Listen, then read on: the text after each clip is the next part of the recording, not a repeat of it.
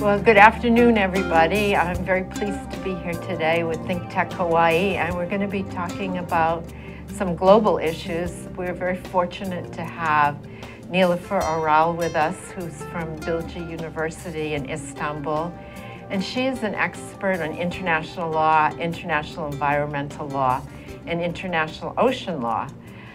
She and I have actually worked on some projects together relating to international law. And she is a part of the International Union for the Conservation of Nature, and she will be here for the big World Congress that we're going to be having starting September 1. Rumor has it that even the President of the United States will be coming. Nilufer is what they call the Western European Counselor, and she's also chair of the Academy at the IUCN. So I thought maybe, Nilufer, you could help us understand, give us an idea of how IUCN works, and what does that mean that you're a Western European counselor? Well, thank you, Sherry. It's really delightful to be here today. And I think as the IUCN, we are very excited about having the Congress in Hawaii. The Congress happens every 4 years. And as you may know, we're expecting a record 10,000 delegates to this Congress here. The IUCN is one of the oldest and perhaps the largest conservation organization in the world. It is devoted entirely to the conservation of nature. And you have a secretariat of 1,000 people and 16,000 people around the world, experts in different areas of international conservation issues, international law, science. You're also a member of the Commission on Environmental Law. So the work of the IUCN is very important, and we think that the Congress is where the members can promote conservation issues. So I don't know if you want me to get into the details of how it all works. Well, first I want you to explain to us what that means to be a Western European counselor, and how do you get that position? All right. And what are your duties as a counselor? So the IUCN is not your regular NGO. It also has a component that is what we call the Members' Assembly. And you have commissions. And you also have the Secretariat. And the governance is composed of a president who is elected by the members. You have a director general who is appointed, and then you have the counselors. And the counselors are elected from the different regions, and I'm from the region of Western Europe, and we are 3 counselors from the Western Europe.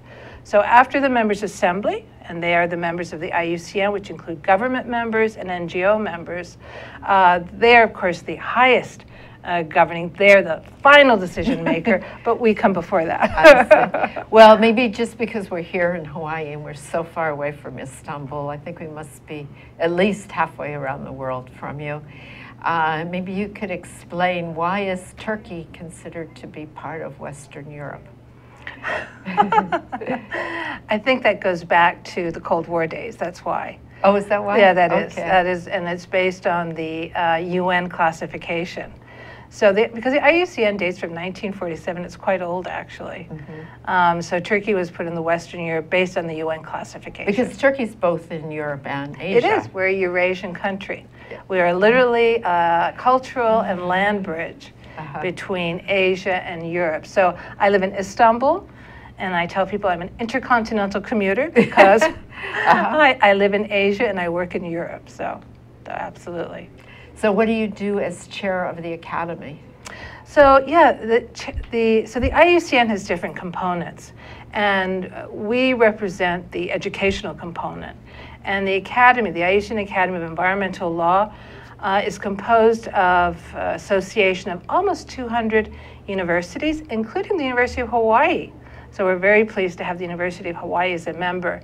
And these are universities, law schools in particular, actually, that teach, do research in environmental law. And we are global in every continent, from Africa to Asia, Oceania, and basically we promote research, teaching, and environmental law. Is that what the Academy does? It does, exactly. I see. Well, and then you were talking about the Environmental Law Commission. So maybe you could just give a brief explanation of what that is, because of course you're chair of the Environmental Law Commission as well. Well, no, I'm chair of the Ocean Specialist Group. Oh, okay, okay. Yeah, Antonio Benjamin is chair of the World Commission on Environmental Law. So the IUCN is composed of two components. You have the Secretariat. These are the permanent, they do the everyday work, and the headquarters in Switzerland and other parts of the world. Then you have the commissions. And one of the commissions is the Commission on Environmental Law. And the commissions are composed of experts but volunteers. Mm-hmm. And so we have right now in the commission some 900 members actually from around the world, and that's what's important. And as yourself, these are experts in environmental law who are recognized and also willing to give their time to promote environmental law, either through working with governments, helping with publications, and this. So at the World Congress, the Environmental Law Commission is going to have a panel, is that correct? Actually, we have a legal journey. Okay. So what it is, because as I said, there's 10,000 delegates coming to the Congress. There is over 1,000 events going on at this Congress. Wow. So what they've done is they've divided it up into different thematic journeys. And one of them is going to be the legal journey. And the Commission on Environmental Law is involved in several different panels there. But as the Ocean Specialist Group, we will have a panel on the specific issue of protection of biodiversity beyond national jurisdiction, meaning the high seas. I see. And well, what does that mean? Why should we be concerned about protection of biodiversity beyond national jurisdiction? What is the reason for having a panel like that, and what kind of discussions do you expect the people will be talking about? So many people don't realize that most of the ocean is actually in an area that is unprotected because it falls beyond this legal jurisdiction of the coastal state. And what came about over the past, couple of decades is that marine biodiversity, fish stocks, habitat, the coral reefs, are really being destroyed by many reasons, from less pollution but more human activities, in particular fishing activities, and now we also know about deep seabed mining. So a group of NGOs, and I have to say IUCN was extremely active in this, have been promoting protection of this area of the high seas, and particularly the idea is to be able to create marine protected areas. So after a decade of hard work, finally governments at the United Nations agreed to start negotiations, preparatory negotiations of a possible new international treaty that would actually protect biodiversity in the high seas, primarily through the creation of high seas marine protected areas. In fact, unfortunately, the negotiations will be taking place at the same time as the IUCN Congress. But it's very important. It's at the UN, and nations hopefully will eventually agree to adopt a treaty, an international treaty, that will protect the very vulnerable marine life that lives in the high seas. So the IUCN has a special status at the United Nations, isn't that right? Special recognized status. That's right. We're the only organization that's involved in conservation that has an observer status. So we actually have a permanent representative at the IUCN, which is very important because we then are able to really promote the interests of conservation at the UN. And for example, I know I've been attending the first preparatory committee meeting they had on this high seas protection of marine biodiversity, and I've seen that the IUCN has had a very strong voice, has been really a leader in this. So it's very important that the IUCN, because the IUCN is it's a union of many, many NGOs. So we represent collectively that voice. So that special status of being recognized by the United Nations, which gives the IUCN permanent observer status, isn't that the same kind of status that, for instance, the Vatican has and the nation of Palestine has?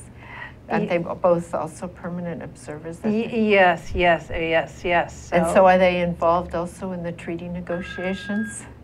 Well, they are, yes, they are. But it's really going to be governments who will be having the final say, because they're the ones that can actually adopt the treaty. But yeah, so the position of being an observer is very important.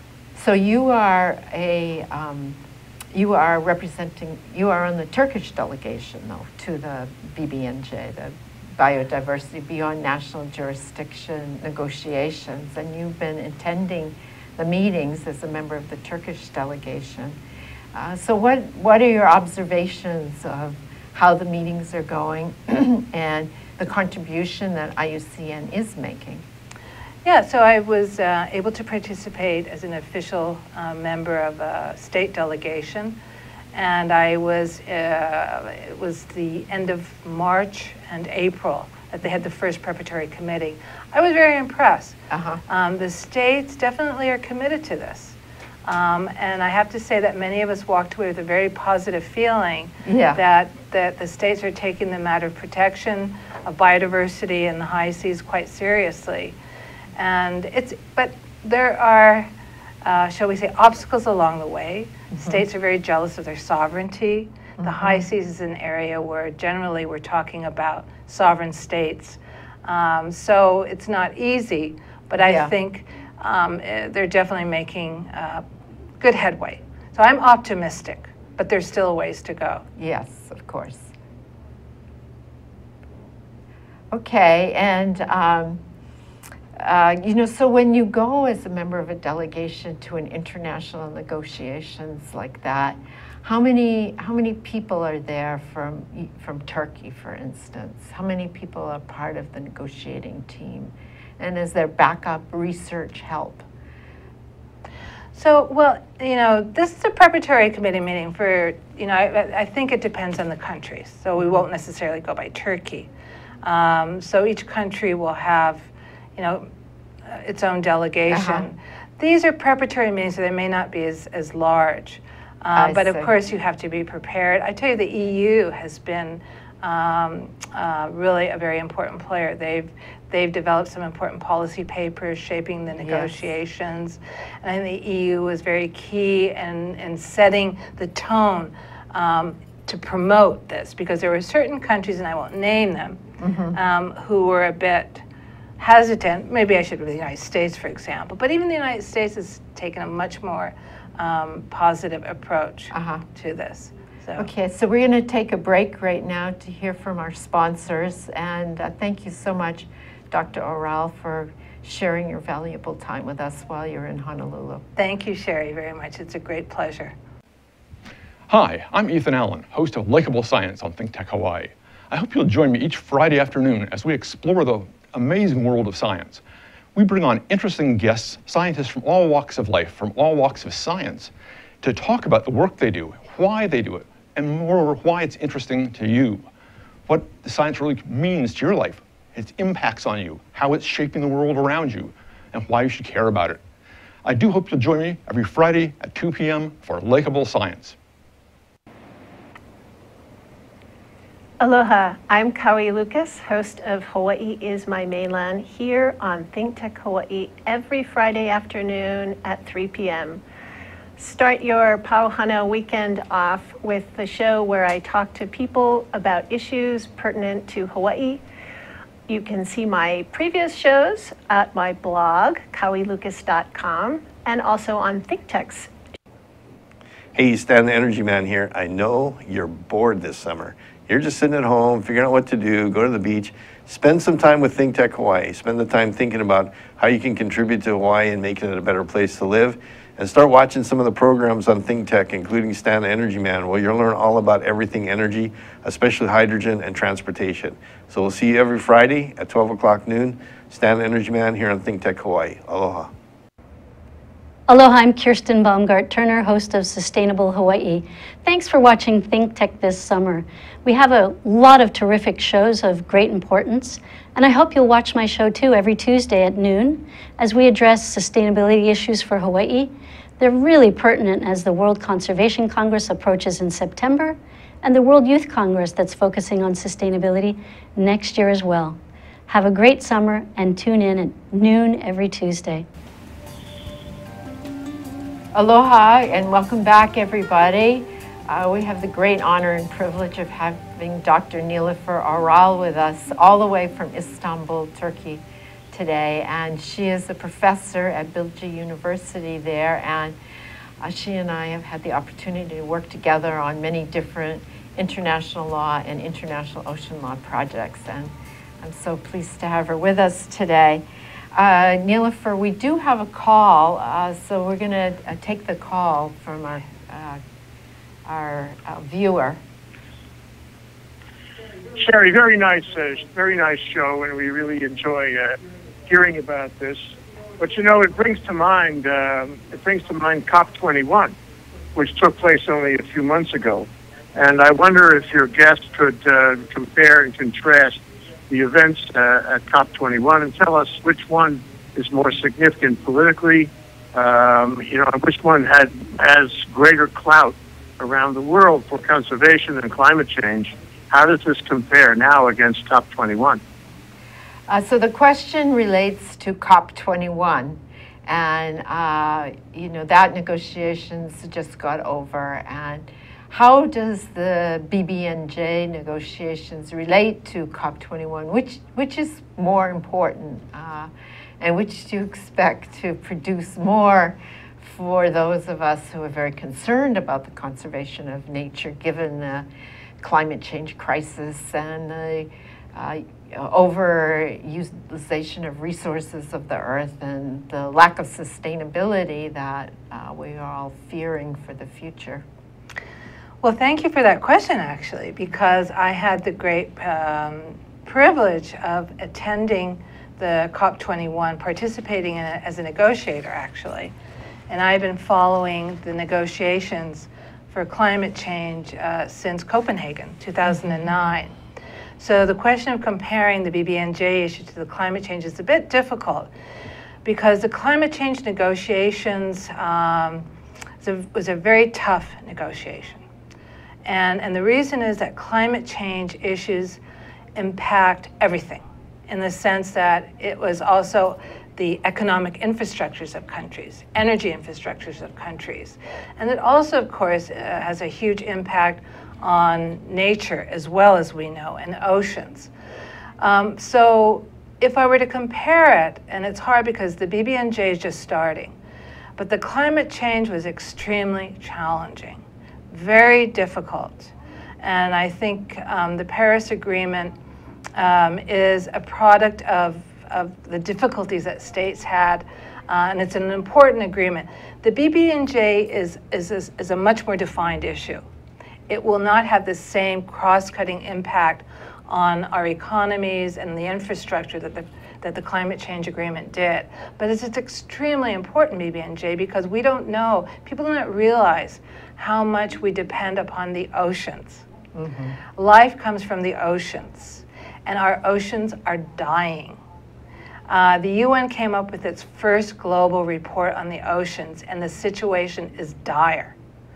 So I think that in the sense that both are extremely, climate change and oceans are very related. And the climate is impacting the oceans, but the oceans are in a very poor state. So states have to take responsibility. And I'm hoping that with the BBNJ that they'll be willing to take on more than they were willing to do a little bit with the Paris Agreement. It is a modest agreement, but an important one, the Paris Agreement. Whereas the BBNJ is about just, creating protected areas. And I think we should be able to do that. So I do appreciate that question.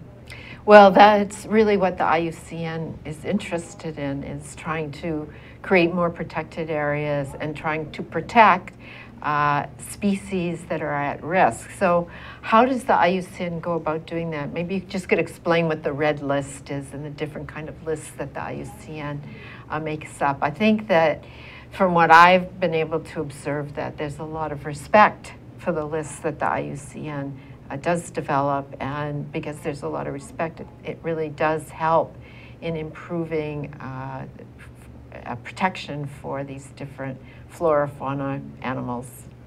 Absolutely. The IUCN was a pioneer in many issues related to conservation. As I said, it's the oldest conservation organization. And one of the products, you might call it, has been the Red List, the famous Red List, which just celebrated its 50th anniversary. And the Red List basically is it's a list that's created by scientists. And the IUCN is very much a science-based organization as well. They have world-renowned scientists who give their time and their knowledge to identifying all living species that are endangered or threatened. That's the Red List. And now they've also created this Red List of ecosystems, because we also know that you just simply can't focus on one particular species, that everything is interrelated, and the ecosystem is also important, and we're also hurting our ecosystems. So the IUCN, through science-based, has created also, for example, the IUCN provides a secretariat to Ramsar. It's one of the oldest conservation agreements for the protection of wetlands and birds. And so the IUCN was very instrumental in actually preparing that international treaty back in 1972. The IUCN also plays a very important role in the World Heritage Convention, which identifies places of universal value, which includes nature as well. It's just not ancient sites made by humans, but there are also marine That's right, areas. Marine areas, exactly. That is. There are marine areas, heritage sites. So the IUCN for decades now has been working actively in preparing international treaties, but also working with governments, helping them to develop their capacity, develop their scientific capacity, their knowledge capacity, working with them to protect as well their natural ecosystems that we all benefit from, actually. So in protected areas is one of the key areas of work. We have a commission specifically for that, for Protected Areas Commission. The IUCN has, like the Congress, a huge Congress every 10 years just on protected areas. And they had one a year or two ago in Sydney. And again, 6,000 delegates from around the world came together just for protected areas. And this is one of the key mechanisms that the IUCN promotes and also contributes to. Wow, well, I can see why the IUCN would have a big role to play at the BBNJ negotiations, because that sounds like this is exactly the kind of thing that IUCN is looking to promote and to have more of. I think one of the things that is of great concern in the area, in the BBNJ area, of course, is fish, as well as in exclusive economic zones of countries within their jurisdiction.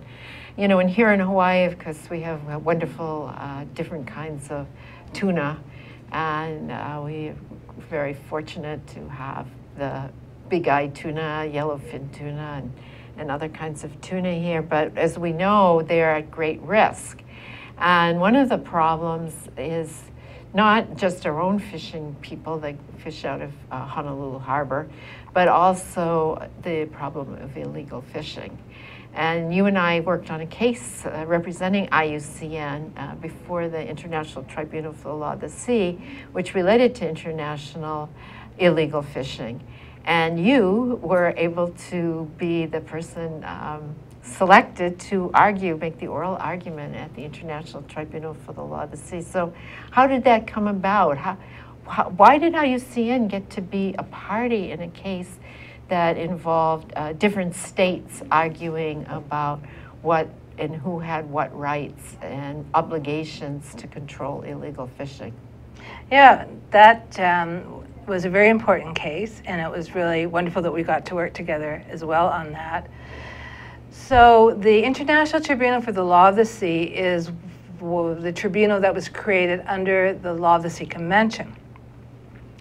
And one of the mechanisms, and I won't go into the details though, that states can bring what are called advisory opinions. That means they're not asking to resolve a dispute, but they're seeking the advice of the court. And in this case, it was the South African Regional Fisheries Management Organization, who lose billions of dollars from illegal fishing in their EEZs, their exclusive economic zones. So they applied to the tribunal to find out what are our rights.